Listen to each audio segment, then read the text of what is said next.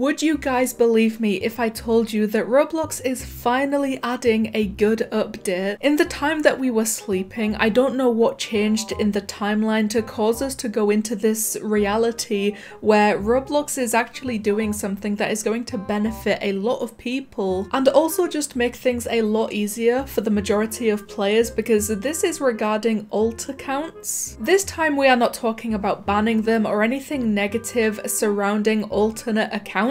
This time we are actually talking about an update that is going to help people who use multiple Roblox accounts. So before I forget, please make sure to leave a like on this video and subscribe if you haven't already done so, and very quickly please join my Discord server. The invite code is ChloeGames and there is a link in the pinned comment. So right now as we are speaking, Roblox is currently working on a switch account feature, which basically means that you add all of these different accounts onto the account that you are already logged into, and then from there you can switch between them with a click of a button. Obviously you need to log into all of them. If any of them have two-factor authentication, you need to go through that as well, but once you have added them to your account, you can then just switch between them on the device that you have added them to. Roblox is working on a new feature that will allow you to add and quickly switch between 4 other alternate accounts. So it does look like the maximum number of accounts that you are going to be able to add to this feature is 4. Someone known as Julian Roblox is the reason that all of us know about this right now, and they initially said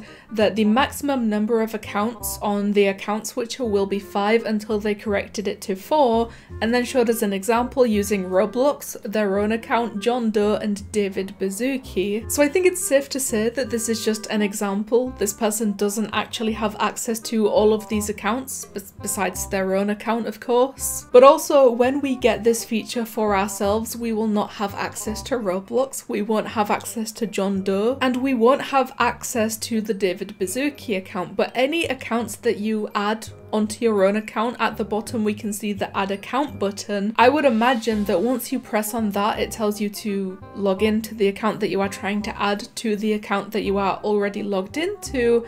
Then once you do that, you type your username and your password and all of that stuff, do the two-factor authentication, anything that you would need to do if you were trying to log into that account on the Roblox website normally. Then once you have done all of that, it will go into this little tab here, and then all you need to do to switch your accounts is go to settings. Up in the top right corner we can see there will be a new button that says switch account. Just press on that and then all of the accounts that you have added to your account will appear. Literally just press that one button that says switch and then it's gonna swap you from the account that you are logged into right now to the one that you try to switch to, and it's gonna be that easy. Obviously if you have your own alt accounts, you don't need me to tell you why this is gonna be super useful, because right now if you have an alt account, which I know even some people in the replies are saying that they usually use alt accounts to play games on rather than their main account like Asimo. So to do that it would be a super long process. You would have to log out of your main account, go through logging into your alt account, and then once you are done playing on that alt account you would have to log out of the alt account,